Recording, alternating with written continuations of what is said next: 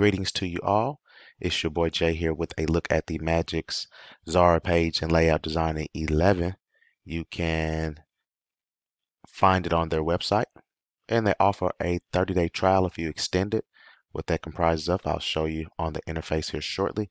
But you're able to create your own graphics with graphic design software. They make it easy to um, start and get your designs out there pretty quickly without having to reinvent the wheel.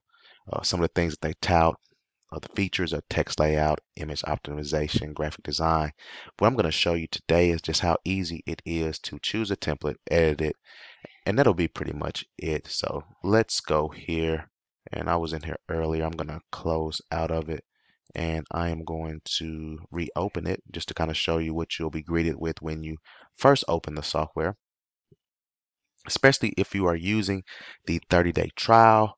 They offer you a 7-day trial, but if you extend it, that'll be in this region here, but I've already extended it to 30 days. They'll send you an email to this email address, and you simply just put in the trial C code and go from there, and you'll get 30 days to use this software.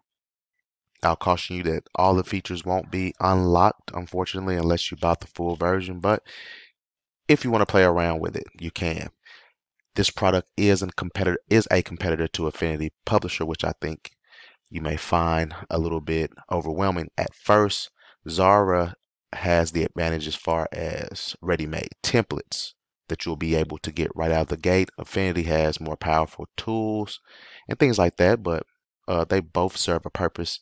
Just depends on what you need. So, as standard with any Magic Xara product, you have an introduction where it shows you the things that you'll be able to do, like what's included in the design gallery. That's where your templates are. You can edit the name, colors, edit text, things like that. And I'll show you from this introduction how easy it is just to change the text here. It's just to simply go here and double click and say, I'll just put my name, John. And then as you can see with the red here, how easy it is to, grab this. Oh, I thought so. Let's go here. To add text, you just draw that out like that, of course.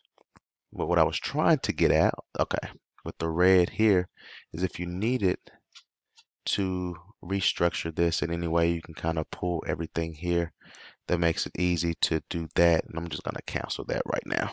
Stick my name there. Or in fact, just go back to what they had at first. But we're going to X out of that. And we're going to go back and just kind of show you some of the things that you can do from the design gallery. Let's see this page and layers.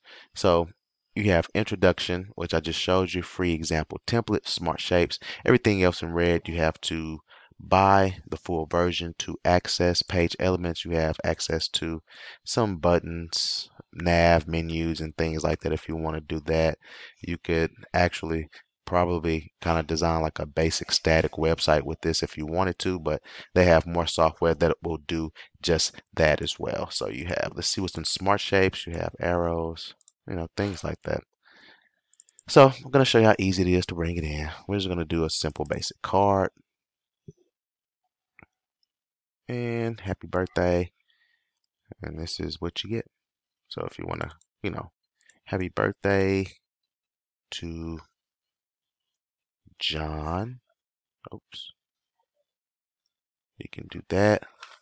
Then if we want to bring this text down just a little bit to fit there, we can go here and do this just so it'll fit, pretty nicely here. I'm going to go with about 31 maybe. See if it'll kind of get me close. Awesome. And then if you want to preview this, let's see. If you also want to, I guess, go here and replace this image, you can. I don't think I have any images. Pictures, maybe. I thought I had something from a sample or something like that, but nope, I have nothing. But if you want to go in and replace a picture, you just simply right click and do replace. You can also see from the menu here that you are able to do a lot more things here, like lock the shapes, export that image to a JPEG if you want it, since you have it selected. And that's that. You can also, and excuse the background noise from my little one, you can also export to JPEG, PNG, PDF, but if you want to import, you'll be delighted to know that you have a lot of options from some of the most popular tools out there like Adobe Photoshop, Illustrator. Let's see, from if you use Corel Draw, Adobe Color Swatch, Freehand, EPS files. Pretty sure you can bring in SVG as well, but you have a lot of options that you can import from to edit a design if you need to. You can bring it and in fact, I'll just kind of show you because you may want to see, okay, if I'm coming from Photoshop, how that works. So give me a minute. I'm going to go and find a Photoshop example and we'll bring it in and see how easy it is to edit the layers. So I was able to find a pretty cool flyer. It's an EPS extension. So what we're going to do is just go to open here. So in this case, you don't have to do import. You can just do open. If you were already in an existing document, you could hit open. So I'm going to do the EPS file. And since we don't have the open source Google fonts on our install, we're going to install. So I think that it was able to, I guess, detect that it used, I guess, a Google font. So but they're not currently installed. We're going to continue anyway. And let's see if it's going to even bring this in. Okay, this is the flyer that I brought in. And didn't do a good job with this one bringing it all the way in. But good starter template though. If you still wanted to do your thing with this. Let's see if we can get individual or unlock some stuff. Let's see. Doesn't look like it's gonna let me. Okay, there we go. Hold on. Let's go to layers. Oh, that does nothing. Yeah, let's try another example. I'll be right back. So now I'm gonna try to import a PSD file instead of the EPS file that I found. So this is gonna be let's see here. Today, I thought I got that already. I needed to extract that, so here we go. We're gonna go with the PSD. And I guess we'll just keep that at the DPI at 300. Let's see, I'll show you what the file will look like, or it's supposed to look like. This is what the flyer is supposed to look like. So we're gonna see if it pulled it in. And it's still loading.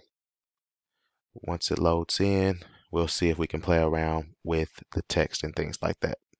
So I'm gonna go here again. Okay, so that's the original right there. I guess with a little tweaking, you could make it work. I mean, you would have to go in and actually kind of go in and make some of these things like with her, bring her in. I would see what I can do with this. Hopefully it's just a shape. Okay, so yeah, we could bring that in. You could possibly, they're all items sale.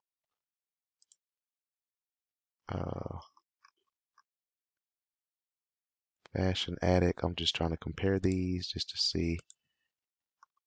It's at the top. Has a little curve there.